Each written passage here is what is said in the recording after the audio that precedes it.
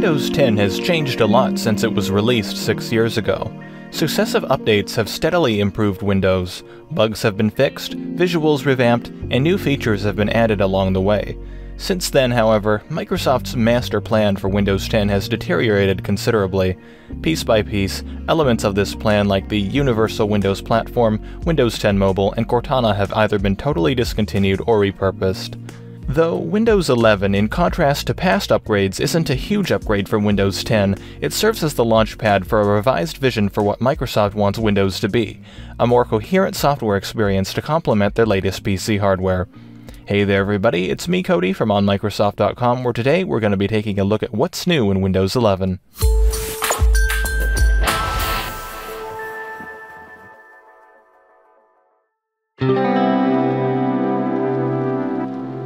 In stark contrast to the aggressive upgrade campaign set forth by Microsoft 6 years ago with Windows 10, Windows 11 is only being allowed on devices that meet specific standards. For the first time in 12 years, Microsoft has significantly increased Windows minimum system requirements. Windows 11 is the first version of Windows that requires secure boot, TPM 2.0 support, 4GB of RAM, 64GB of storage, and one from a select list of modern, dual-core 64-bit processors. While you very well could have gotten away with upgrading your dusty, decade-old laptop to the latest version of Windows 10, many computers being sold in stores today will be incompatible with Windows 11. Unless you bought your PC very recently, there's a good chance Microsoft won't let you have the update at all. Disappointing as this may be to some people, it's not the end of the world. Microsoft has a reputation for supporting legacy versions of Windows for a very long time. Windows 7 was supported and continued receiving security updates for 10 years after its launch, and Microsoft is committed to doing the same for Windows 10. Even if your PC is stuck on Windows 10, it'll continue working pretty much just as it has been for the foreseeable future. It is possible to install Windows 11 on unsupported hardware using the Windows 11 Media Creation tool. Doing so, however, will leave your PC in an unsupported and vulnerable state, according to Microsoft. As soon as you upgrade, the most apparent changes are the new Start menu and Taskbar, which are now centered on the screen by default. This visual change is complemented by the new default wallpaper, which is also centered. Windows 11 is filled with eye candy like this, including subtle shading, transparency effects, rounded corners, transitions, and icon animations. All these little things help make Windows 11 feel a lot nicer to interact with than previous versions of Windows. For instance, the also newly redesigned Windows logo on the Start button animates when you click on it. As for the Start menu itself, Microsoft hopes its new design will feel more familiar to the average user. The pinned apps appear as icons arranged in a simple grid, rather than the resizable tiles found in Windows 10. You can click the All Apps button to view a list of all the apps installed on your PC. You can then pin apps to the Start menu by right-clicking them and selecting Pin to Start. Recently installed apps and recent files are displayed just beneath the pinned apps in the Recommended section. The Widgets pane is a feature Microsoft has shown off in a lot of the Windows 11 promotional material. Right now, it's basically an improved version of the News and Interests flyout from Windows 10. You can pin widgets to display things like the news, the local weather forecast, current stock prices, or traffic in your area.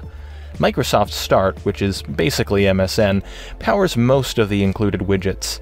Even though there are pre-installed apps on your PC for some of these widgets like weather, clicking on the weather widget will redirect you to the MSN Weather webpage rather than the app. Speaking of promoting Microsoft's other online services, Windows 11 now includes Microsoft Teams as a pre-installed app. Not only is the Teams app pre-installed, but a new feature called Teams Chat is now pinned to the taskbar by default. The Teams button will open a Messenger-esque flyout which lets you quickly jump into messaging or video sessions with people you know. Microsoft is trying to make jumping into Teams Chat as seamless as possible for Windows users. Since you already need a Microsoft account to log in and use Windows 11, you can use the same account to jump right into Teams Chat. Once in, you can start messaging someone by entering in their Teams name, their email, or even their phone number. Microsoft Teams will then message, email, or text them through whatever channel you give it. Teams Chat is surprisingly simple to start using for people who have never used Teams before. Despite its ease of use, though, it may be difficult for Microsoft to convince people to start using Teams for things not related to their work or school. The bottom right-hand corner of the screen has always been one of the most disorganized parts of the Windows UI. Half of the random features Microsoft has for Windows has haphazardly been thrown into this corner, piling up over the years. Things like background app access, bottom right corner, notifications, into the corner they go, quick settings, toggles, actions, shortcuts, language switcher, touch keyboard, network status, volume control, news and interests, pen shortcuts, people bar, all into the bottom right corner. In Windows 11, Microsoft has finally made an effort to try and make sense of this area of the taskbar. By default, it now has three components: Notification Center, Quick Settings, and Taskbar Overflow. Notification Center is where notifications go and appear in an organized list above the calendar. You can open Notification Center either by clicking on the date and time on the taskbar or by swiping in from the right-hand side of the screen. Next, Quick Settings appears just to the left of the date and time. The network, sound, and battery icons serve as status indicators. These icons are part of a single button and do not open distinct menus when clicked. Instead, the Quick Settings menu appears with controls for various settings. The layout of Quick Settings will depend on the device you're using and can be rearranged using the Edit button near the bottom. Finally, Taskbar Overflow contains applets that let you interact with the apps that are running in the background. Background apps include things like Windows Security, OneDrive Sync, or Microsoft Teams. File Explorer in Windows 11 is in a Frankenstein state at the moment, with bits of modern UI grafted onto various parts of the program. The updated UI elements include new icons, simplified context menus, and a simplified toolbar along the top of the window. Microsoft has also updated the context menus in Windows Explorer with a cleaner look and a more organized layout. Though much nicer looking, these new context menus feel a lot more sluggish than they should be, sometimes taking a couple of seconds to appear. Organizing clutter also often involves discarding unnecessary things, and this is certainly the case with these new context menus. In previous versions of Windows, File Explorer context menus could sometimes get dizzyingly long, even extending across the entire vertical length of the screen. Instead of simply tossing out the less used options, Windows 11 lets users open the old menu by selecting Show More Options from the new menu. Despite the many nice things Windows 11 offers, it's difficult not to notice the missing features in this update. For instance, the taskbar is now significantly less customizable than before. The taskbar will still allow you to pin and unpin your favorite apps, but that's about it. You can't move the taskbar to the top or sides of the screen, you can no longer enable labels, and you can't restore apps by dragging files over their icons.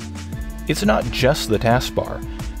Though the new Start menu is nice, you can't resize it, you can't make it bigger or smaller, you can't customize the appearance of pinned apps, and so on.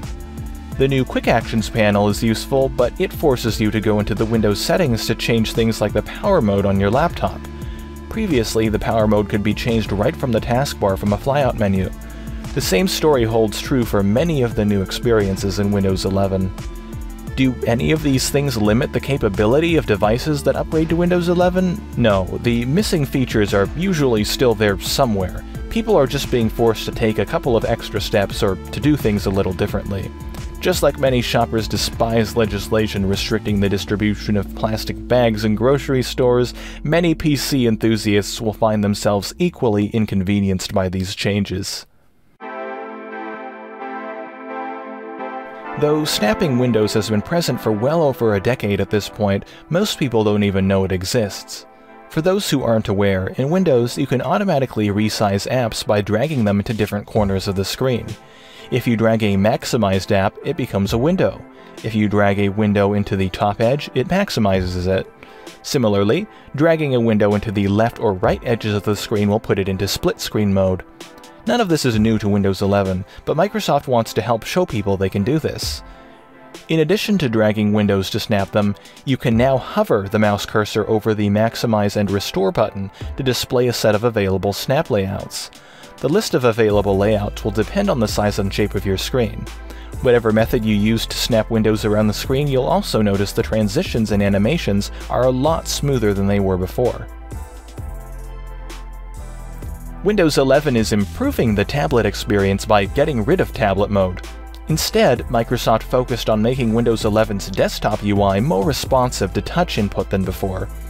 Menus and buttons are spaced out just enough to give you a good touch target, but without being too large as to waste valuable screen real estate. The touch targets for things like window borders have also been extended when interacting with the UI using touch. You'll notice that window borders will expand a little bit outwards to provide a visual cue for this interaction. Lots of changes like this are present around the Windows UI that just make it a little bit more touch-friendly. There are also revised touch gestures in Windows 11. Swiping from the right edge of the screen opens Notification Center, and swiping in from the left opens the Widgets page. The gesture to enter Task View has changed to a 3-finger swipe up on the screen. Microsoft selected 3-finger gestures for Task View because of its similarity with the same gesture on precision trackpads. Finally, you can switch between desktops using a 4-finger swipe left or right. Perhaps one of the most important touch features, the Touch Keyboard, has also received a major update in Windows 11. This new keyboard is much more accurate than the old Touch Keyboard. On top of its better performance, like a lot of things in Windows 11, the new Touch Keyboard just looks, feels, and sounds a lot more pleasant than ever before. The Microsoft Store is another app featuring a completely new design in this update. The new store will eventually become available to both Windows 10 and Windows 11. This way, even if Windows 11 remains unavailable to most people, developers who publish their apps on the Microsoft Store can target people using either version of Windows. The new store features a refreshed layout that makes it easier to locate or discover apps and games.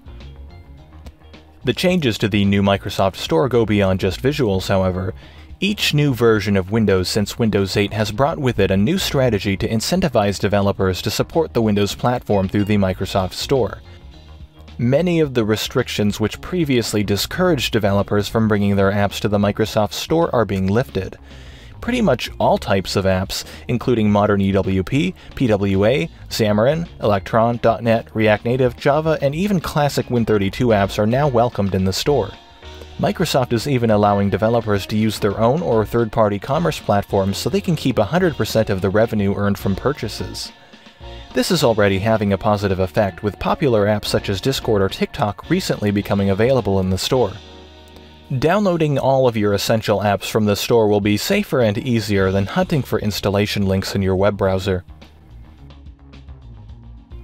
Unfortunately, not much has been done to transfer the remaining control panel pages into the modern Windows settings, so it will continue to linger around for some time. On a positive note, the new Windows settings design is a lot easier to navigate than ever before. Not only are there lots of nice new icons and visuals in the new Windows settings, but it's also displayed in a much more intelligible layout. Most of the settings are still sorted into the same sections as they were before. However, the primary sections are now persistent on the left side. Large breadcrumb titles along the top of the app build up, letting you know exactly where you've come from as you navigate deeper into the app. There are many new options in the Windows settings, though many pertain to the previously discussed new features.